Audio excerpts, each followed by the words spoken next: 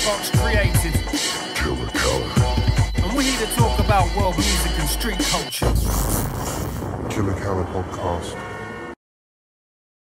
Killa Kela podcast, Ratscast. I walk around town with my pants hanging down, holding my dick, then I talk that shit. We don't give a fuck about mumble rap. You better spit and talk that shit. Yo, when the street niggas become emo, I grew up off the Dr. Dre and Primo. These cats are selling A-hole for a B-roll. Amber Rose niggas getting fingers up they B-wee hole. You can ask Debo, I'ma stay me though. Real life Call of Duty with the cheat code. Chest of the cheetah, eating chili cheese Fritos, Pinot Grigio, dark-skinned Filipinos, we will outlast you on a broadcast. Killa Kela and Ratscast.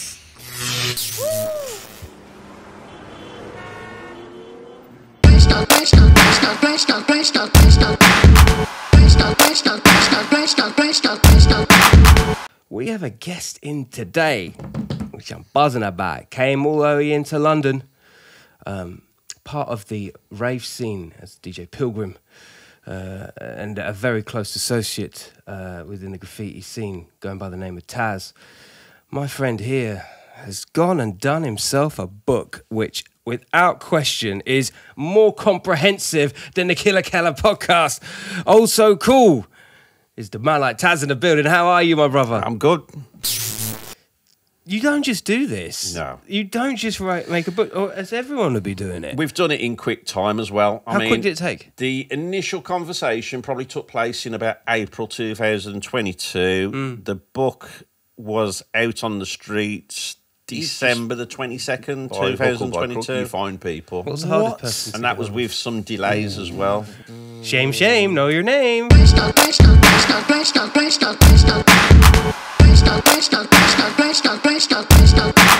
I am sitting here with the General, an OG, an original. Some of you may know him from past experiences such as Jungle Brothers, the Native Tongues, Straight Out the Jungle, the 40 Below Trooper, with the alternative wave of new music under his belt. This guy's way more dimensional than you'd ever expect.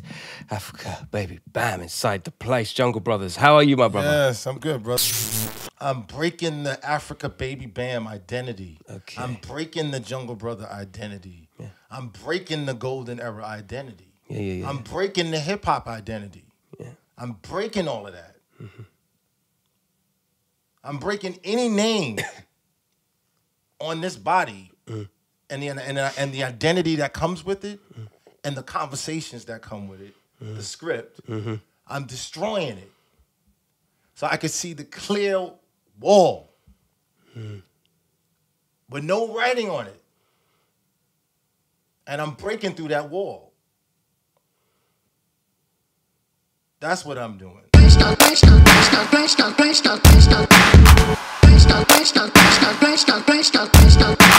We have the esteemed privilege of a gentleman that pretty much street art buck stops right with his name, from the clothing brand to the synonymous Andre the Giant to the Obama campaign, right the way through to album covers galore. You know, is Obey, Mr. Shepherd Ferry inside the place. How are you, gent? I'm good, man. Thanks for having me on.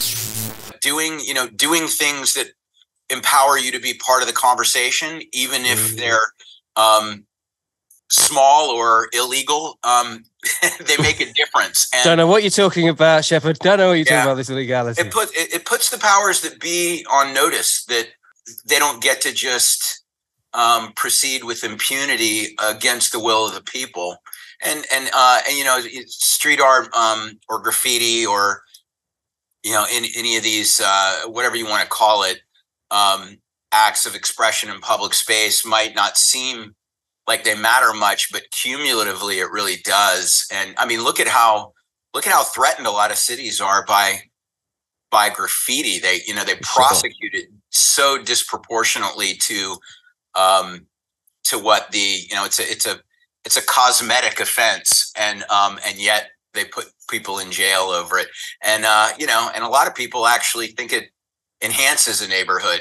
That's where we're getting into interesting territory now with the whole argument of vandalism or gentrification. It depends on who you ask. For sure. And that's a beautiful space right now, right? Like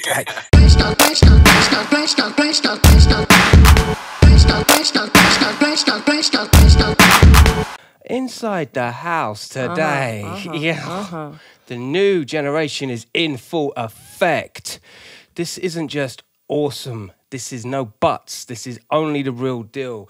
If you've heard of her on the road, if you've heard of her in the clubs, you definitely heard her on Pirate Radio, and you're about to hear about it here. SAS, and also hold tight. P Money, new collaboration inside the place. Here's Wiser. Killa.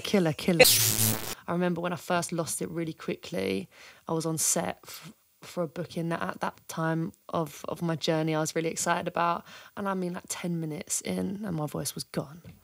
But like the thing is that I don't think people realise is, especially when you're a newer vocalist and you're hyped about it all, it's all such an exciting process, and it's not just the hour you perform or however long you're doing that you've got to use your voice. It's the car journey on the way up there with music on and people in the car. It's being in a rave, shouting in people's ears over the music. It's then going home. It's then chatting. It's like your voice is a muscle. Yeah. Imagine you spent your whole time doing biceps 24/7. Everything, your arm, like it's exactly the same as your vocal cords, man. And I actually had nodules, vocal nodules, back in the day when I used to sing in like competitions in school time. Now I had to go. If no one knows what nodules are, it's basically scars that are formed on your vocal cords because they tap together when you talk and make sounds, and they become little lumps, and it dries them out basically, and you lose your voice all the time.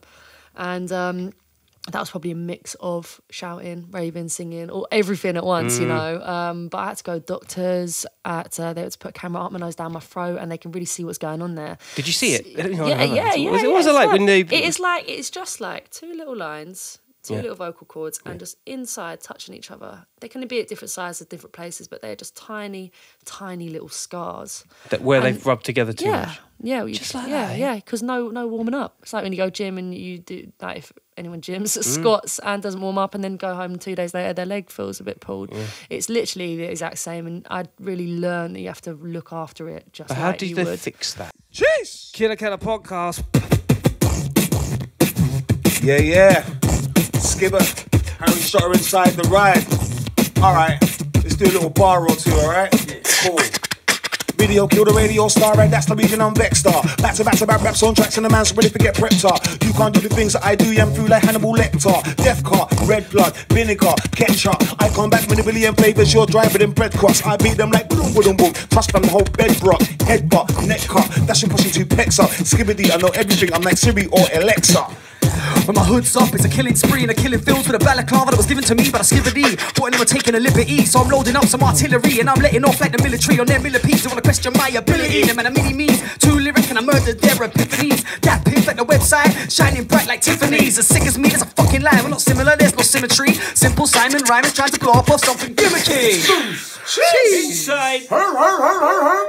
Don't know, fam.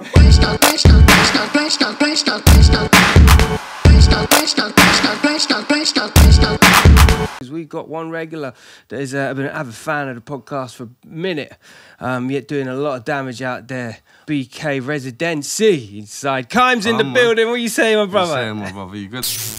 It's half anxiety and it's half like excited. So you just obviously choose the excited part of it. Yeah. But them things are running, bruv. Your heart's going, and I feel like, listen, I've done some substances in my time, and it beats every one of them, every single one. Mental health has nearly taken me out of this world. So when it comes to being in that situation, it's like that thin line, you know what I mean? That thin line between genius and idiocy is the same line as that one. Like you're like, oh, once you've done your thing, bro, it's the best feeling in the world. Hold on a minute.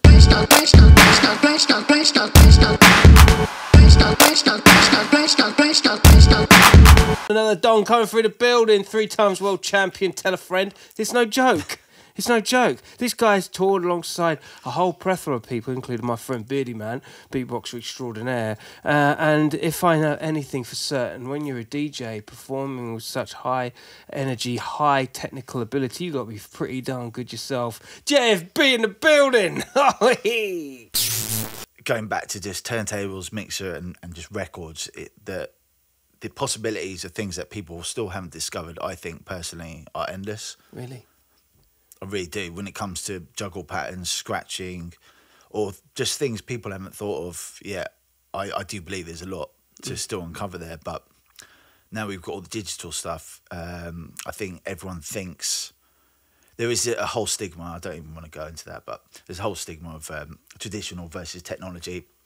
And I think a lot of people are just assume that because the digital stuff has come out, like all the analog, you know, like gets phased out. Yeah, or just like they believe like there's an advantage to using digital. I mean, yeah, there is, but there isn't as well. Like you can still do other stuff on the analog stuff that hasn't been thought of yet. I believe that anyway.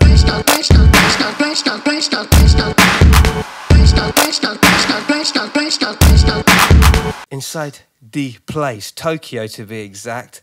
I have a good friend of mine that's in the building, and she has skills upon skills that we're going to talk about within the b-boy world.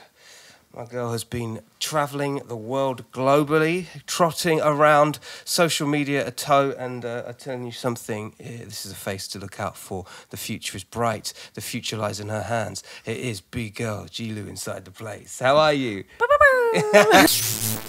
Now, isn't that quite a profound statement as talking to a B-girl? That, like, you walk away from a battle and there's always something that you've got to attend to. Yeah, but it's part of it is the rehab, the regeneration process that we need to do. We need to learn how regenerative training works, and this is something that I'm working on with my coach. Because I actually had a talk with a girl who's doing some kind of nutritional studies on me right now, and I told her I don't have days where I don't train. And he's like, how do you regenerate? I'm like, I do regenerative training. So in order to regenerate faster, it actually makes sense to train on a very low pace to get your body moving and to get your blood flow going so that you can regenerate faster, so that the next day you can actually train hard again. That's hard.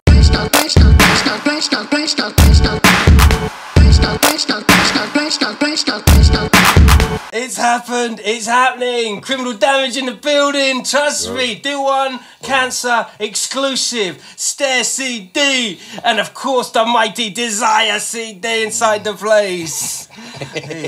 Don't get bigger than that of an announcement, does it? How are we, gentlemen? Most people these days do the same outline. That would take you like 5 minutes. If you keep doing the same outline, it ain't going to take you long, is it? If you keep trying different things, it's going to take your time. Do you know what I mean? So people say, I can do a piece in like half an hour, but so what? Killa Kela podcast, Mr. Williams. Bye. Oh me, oh my. Killa Kela, go make them know say we not tell no lie. Oh me, oh my. See where we the in the area. See where we Killa Kela. See where we the in the area. And I'm Mr. Williams live and living color because we have the lyrics library. Oh we have the pattern plenty. Go make them know it's not no partiality. Go make them know it's not no carbon copy. No for them a chat to know them can't chat to we. Serious thing and it is no fantasy. Pattern where you want to have abundance.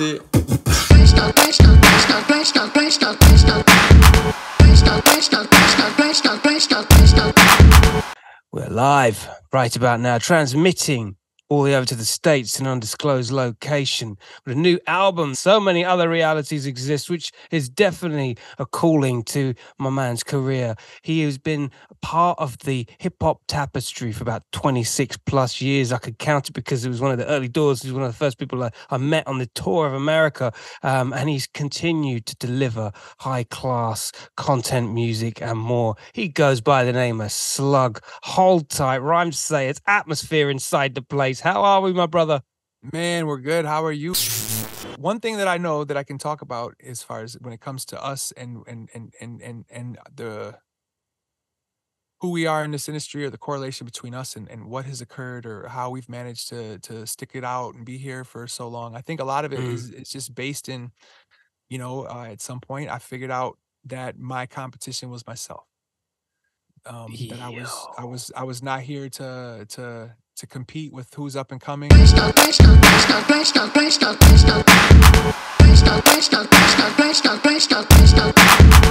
This gentleman transcends himself across different mediums of art. Without question, graffiti writer in the blood, taking highs of 20 years, would you believe? And back in, and without even a blink, he's had an association with different areas of art in a very specific way. His style, you can tell a mile off. E1's reputable, only inside the place. Yes, brother.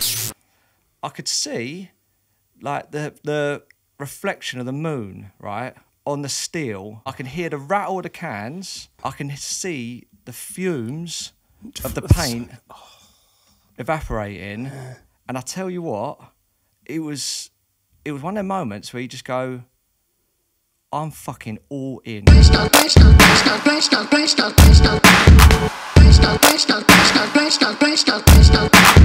Where to begin? Where to begin with a gentleman that's part of our history? He's part of the landscape. I helped build the landscape. You helped build the landscape. Mm-hmm. You brought in people like myself to the landscape. Mm-hmm. You recognise what's great and what's mediocre. Mm-hmm. It's fucking Rodney P. I'd like to think so. Rodney P. Well, Bionic as an artist is the one whose style many of the young people now use. And they don't even know who he is. Yeah. You know, that hip-hop reggae style that he brung to the table, and that certain kind of swagger that he brung to the table, a lot of them, they're doing that now. But they don't know where it comes from, because it didn't exist in hip-hop before he did it. KRS-One, BDP, they were hugely influenced by reggae and ragga. But KRS, for me, I was a huge KRS fan, still am. But when he tried the hip hop reggae thing, it never sounded very authentic. I don't know what. It never sounded but when you guys did it, it was all right. It was almost like authenticated. Yeah. And you have to remember as well, we predate them.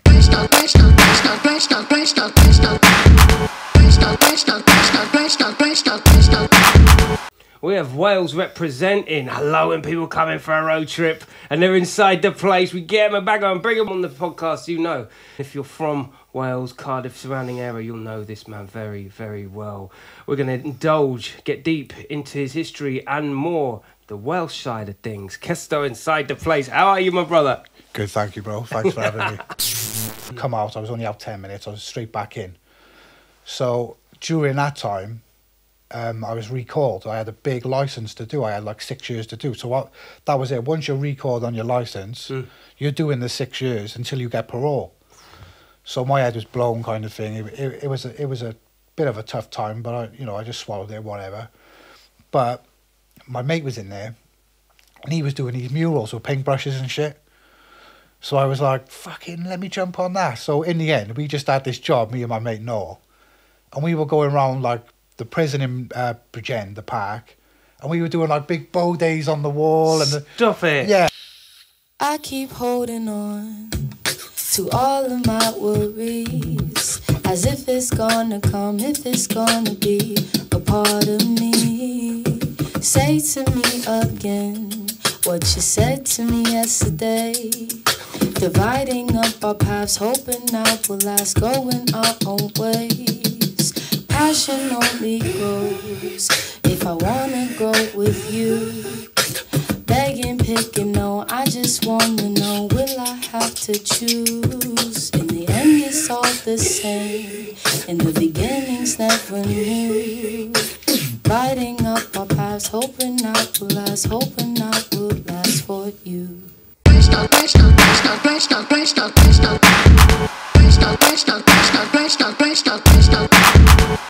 Inside the House, it's a production day. It's a producer day. It's a beat maker day. It's one of them serious days where we get in under the hood of the producer and the moving parts that create their music. This is about work ethic. This is about hip hop genre. This is about the beats, the rhymes, the life, the samples, the life and times of this guy. Collaboration extraordinaire, not to mention new EP on the way, Aspects. It's Vice Beats inside the house. There you go, it's my... If if you look at where things were in like the early 50s, 60s, and then how it skipped up to people like Marley Marl, kind of figuring out how to program in a different way, then leaping it 30 years to like what Dilla was doing and playing around with how MPCs worked, and you know, the idea of how Akai were building things and samplers, and then it skipped again to this idea that it's on a computer screen, you know, and you don't have to like meticulously bend and shift all of these buttons to do different things with it. It's like we've been moving towards this point our entire lives in that way. So like, you know, as much as yes, there's like the Gen Z generation of, okay, yeah, there's all this crazy technology going on. If you talk to our parents and their parents before that, this has been happening for 40, 50 years.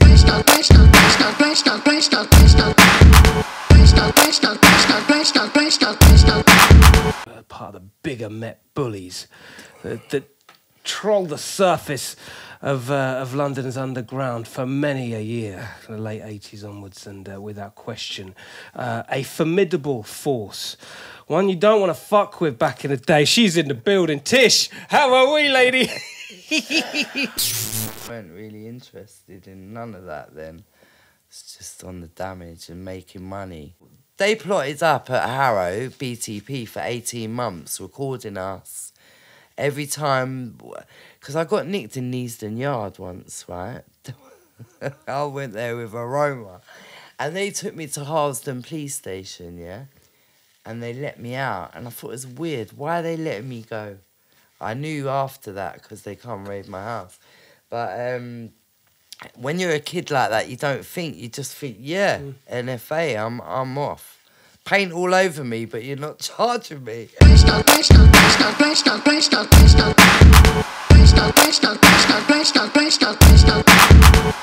got new breed of drum and bass coming through hard. The culture is in safe hands. Drum and bass DJ Supremo, the mic, and Graphite as well. Japper inside the place. My God, people like to play Xbox and do that. Like that's their like game when they go home. For me, my game is to go home and jump on Logic and make some dirty basses and some banging like drums and just have fun. Do you know what I mean? If any platform was to embody the kind of people that I want to be present on a platform like this, it's you. You are to me an embodiment of street culture, and the fact that you've gone so far as I'm doing that for the culture. That's what it is. I just, bro, it's just it's just complete because that's what I love.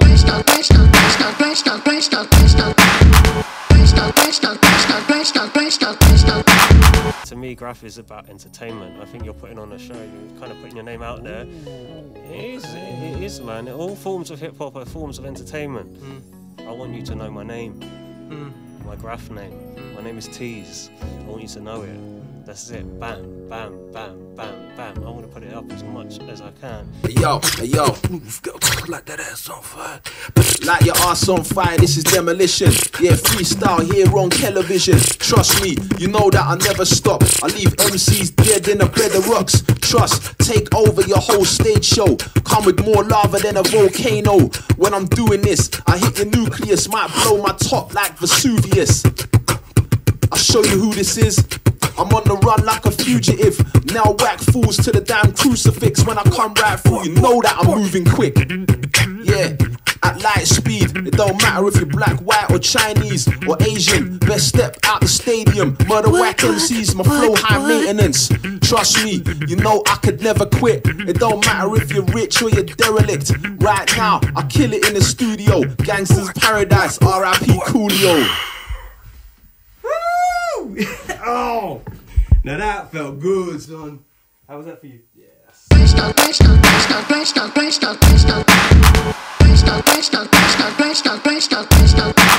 In the world of soul, we have the likes of Killa Kela, Terry Walker. We've had some Dons passed through. But this gentleman, from the early doors onwards of UK soul, and the re-emergence, and then the heydays, the lows, the moors, the highs, the everythings. Kenny Thomas inside the place. How are you, my brother? How are you? Good to see you, UK soul represented inside the place. OG status. I mean, it's entertainment. It's I always said it's like it's a public service sort of industry. Really, you're providing a service, and not a service. It's like you're really like providing entertainment and a release to people for what they do. Is you really are a servant in a sense. You're not. I don't see it as a pyramid where you're at the top and people at the bottom. I see it as something more inverted than that. The people at the top, and without them, you can't. You can't. They don't put no bums on seats. Means you're singing to an empty auditorium, and you need the fans, and there's some sort of reciprocating participation in the whole thing, the hearing, the performing, the receiving of it, the giving back the energy from the crowd. Without it, you're screwed. I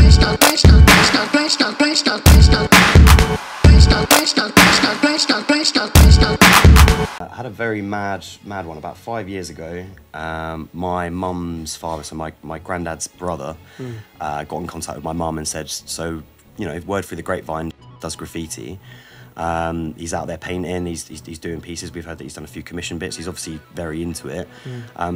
Does he know about Sam? And my mum was like, oh my God, I think it maybe even skipped her mind because it had been such a long time ago. Who's Sam? Basically, he was a graph artist, and I think to the degree of, I've got his book here, and me and Kela have been looking at if you're listening and not watching, just switch your screen on now. He did this in 1989. It was one of the last things that he painted before he passed away. It's got old school score pieces. They're all dated from 1989 as well. So I know he was physically out there with his camera taking pictures, and he definitely was part of the graffiti culture to the point where I'd say, he had graffiti friends. It was a big part of his life. Yeah. But I don't know what his tag was. I don't know how prolific or not prolific he was. I don't know who he used to write with. I don't know what crew he used to knock about with. But it was definitely something that I've just always wanted to know a little bit more about him as a person and about his life. So I was hoping, obviously, if I send you the photo and we can get that up, if anyone recognises Sam. We'll get that up now.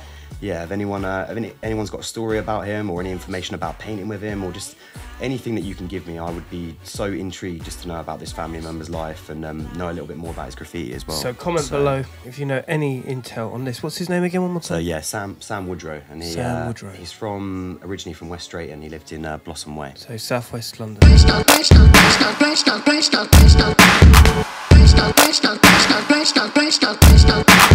Movements on the streets. Our guest today is a lady that's travelled internationally as an international B-girl, finest, breaking's finest, and a Nike sponsor, Ukrainian-born, living over here in the UK. Stephanie inside the building. How are you? It sounds so romantic. I really love it. For me, just to be in a studio, listen to this music, just moving the beat, it's gonna be better than just sit at home, But yeah, I practice really, I think, a lot. 3 times a day? 1 time a day? 2-3 times a day. Yeah, but it's not, as I said, just break and once a day. So what, do you have to Sometimes stretch and stuff? You stretch and... Stretch, yeah, gym, cardio. You go to the gym? Yes. Do you break in the gym? No, I do exercise, workout. So where do you train? Where? Breaking, yeah. No, in the gym as well, but I have a studio in the gym and some. Really? Yeah. Do people just stop and look yo, there's somebody spinning in their legs in the gymnasium over there?